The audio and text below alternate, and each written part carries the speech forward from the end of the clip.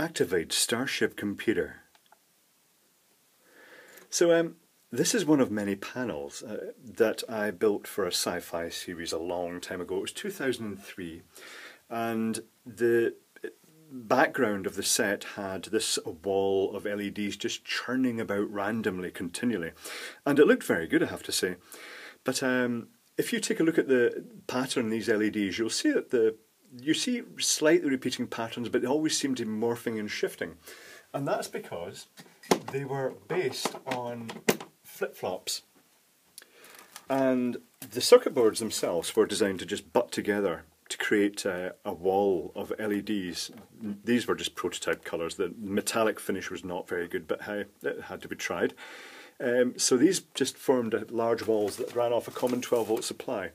And inside is a series of flip-flops, and each flip-flop, there are 8 flip-flops, each flip-flop has the 2 channels that it alternates between, and in each of those 2 channels there's 4 LEDs, but because that you don't want them flashing in clumps, they were all just randomly scattered about on the board with these links to actually jump between them.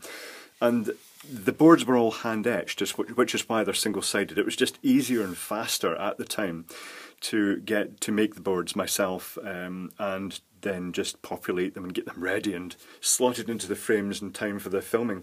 So it's a pretty good effect. I like it. Each flip-flop has matched A and B timing, but each complete flip-flop has slightly different resistor values, and that gives a very slight shift.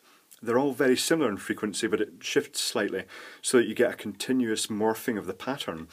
And also, because it's flip-flops and that it's always alternating between 2 sets of 4 LEDs, there are always half of the LEDs on at any given time. So it means that there's no major sort of significant flashing going on.